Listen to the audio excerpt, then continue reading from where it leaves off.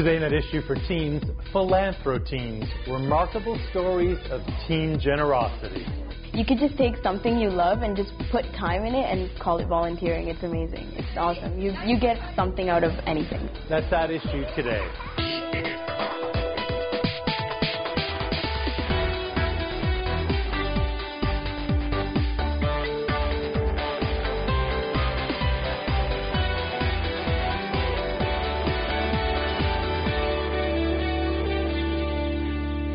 Welcome to That Issue for Teens. I'm Kevin O'Keefe. If you think you're too busy to volunteer or it's just something you do for a school credit, think again.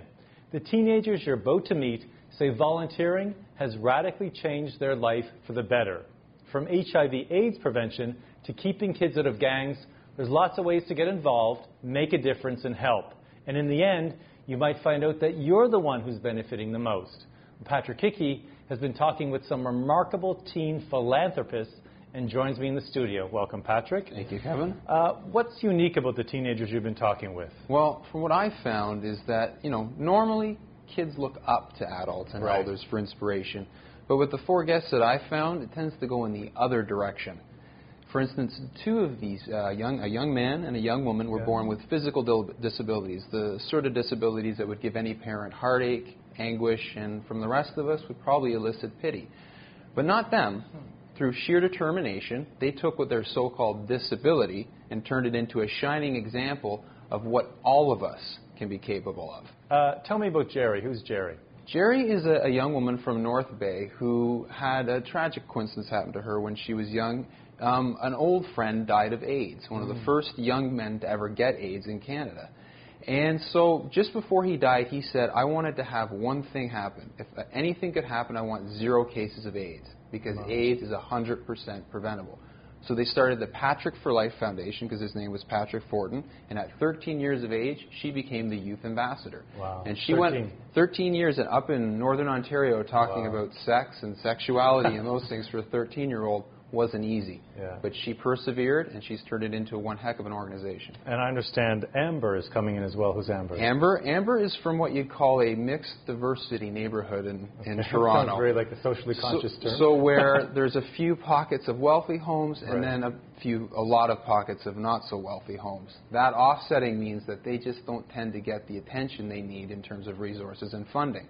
So kids tend to go wayward. Bored kids, idle hands, devil's tool, you know what I mean? Gangs, yeah. So Amber said, forget it. She's going to start something herself. So her and a group of people all got together and started the South Etobicoke Youth Assembly, which provides recreational facilities, education seminars, bullying workshops, anything that kids need, free of charge.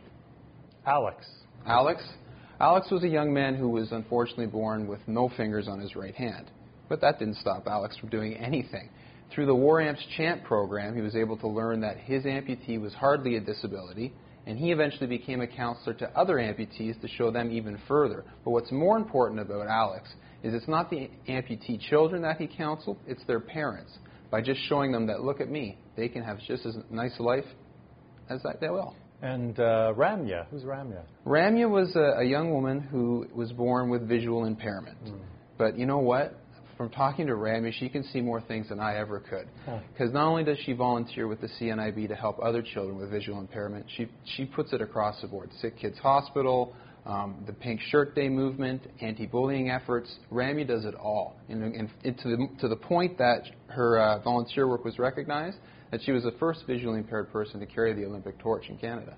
Excellent. Well, thank you for digging these people up. I look forward to meeting them. My pleasure. Well, Ramya is out to change the way we see blindness and visually impaired people, sort of like this ad from the CNIB. Check this out.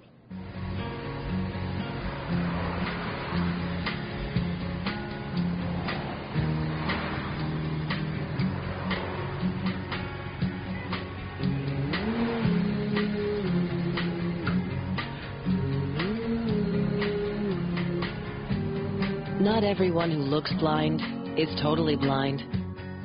9 out of 10 people we assist have some vision. CNIB. Vision Health, Vision Hope.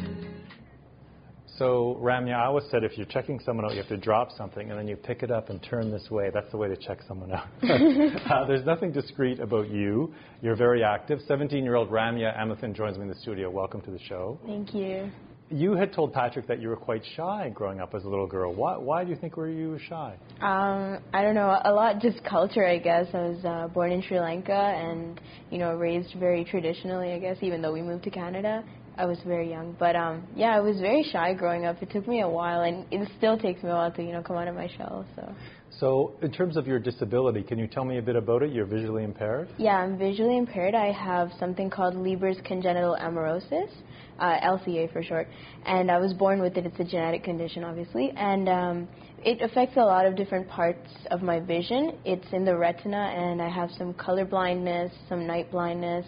I have an nystagmus, which is a movement of my eye, and a couple of things. I'm nearsighted, and yeah. So what can you see right now? You can see me? Yeah, I can see you pretty well. You can't see color? Not very well. No. What was your parents' reaction when they found out that you had this disability? It took them a while to grasp it, to kind of admit to themselves, okay, I have a daughter with a disability.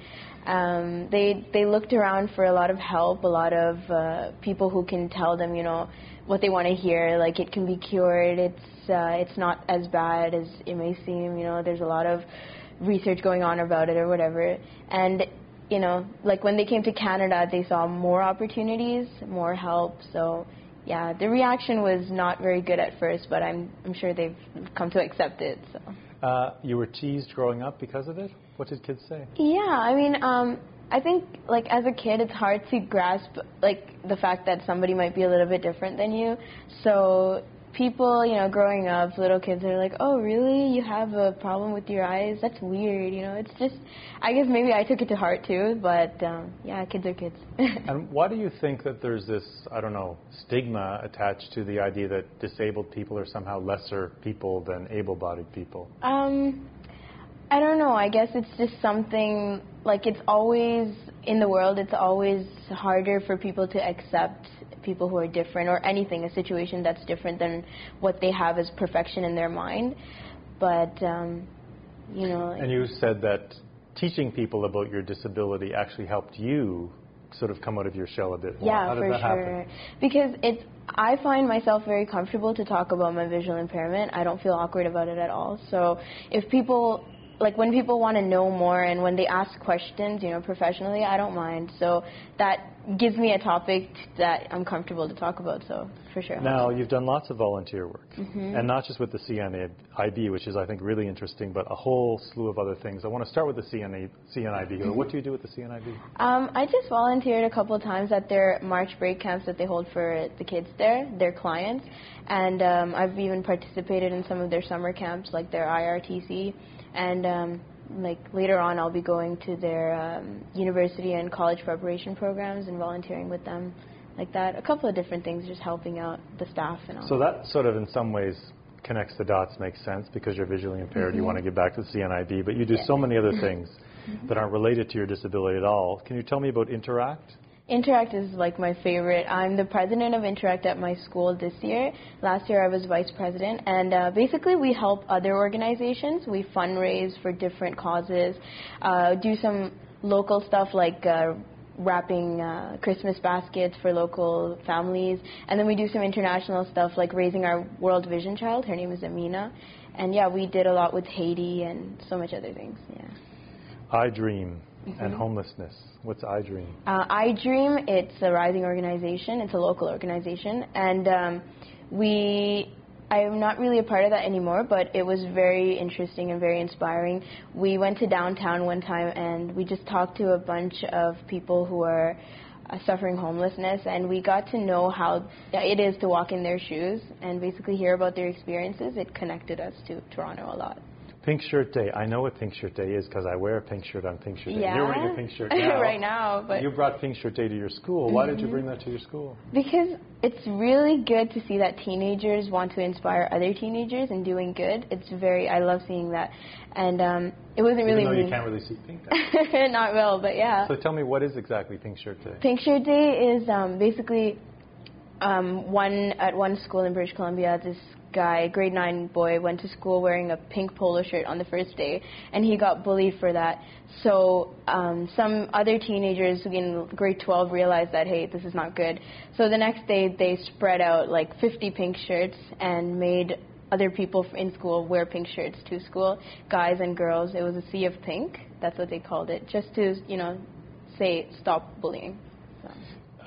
Sick Kids Hospital. How much time do you spend at Sick Kids Hospital every week? I spent all of August at Sick Kids, 3 hours a day, 3 hours 5 days a week. Yeah. 5 days a week volunteering. Yeah, with kids. Every day. Yeah. What do you do there? I was a child life volunteer, so you know, you just distract kids from any kind of thoughts of surgery or, you know, anticipating surgery and all that. It's awesome. I love kids. So these are kids who are about to go into surgery. Or come out of surgery. And you're with them when that happens. What's that experience like for you? That experience, it's amazing because, I don't know, the kids have this innocence, right? And when you're in that kind of an environment, they really inspire you. Like, I don't know, they don't do a lot. But people would say that's a horrible environment, that you're with a child who's scared and alone and suffering. They're still kids. Kids are kids. They want to have fun. You know, if you don't talk about their surgery, they don't think about their surgeries. Really? So, yeah. The Olympic torch, I have to ask you about that. You actually carried the Olympic torch as part of the Vancouver Olympics. Yeah. Tell me, first of all, how did that come about? There was a contest on TV, the RBC contest, and their theme was how to break down barriers in Canada. So our TDSB Vision program, which I'm a part of, we decided to take some students and just create a portfolio about how we break down barriers in Canada by communicating about our visual impairments and saying, hey, you know, we're not just visually impaired, we're people too. So we created a portfolio and they liked it. And yeah, so we got to carry the torch, 20 of us. Tell me about that experience, carrying the torch. It was amazing. I don't know how to describe it. Like, you have to do it yourself to understand how it feels, but it's like, I don't know, being in love or something. It's awesome. Being in love for 2 seconds of your life. Someone's watching right now and thinking, there's nothing I can do to volunteer. No one would be interested in me volunteering. Volunteering is boring. Here you are, someone who's visually impaired, who has a great excuse not to volunteer, and yet you're like doing 6 million different things. Yeah. What would you say to someone watching right now about why they should volunteer? Oh my gosh, why they should volunteer? First of all, there's so many different kinds of volunteering. It's not just as like one category.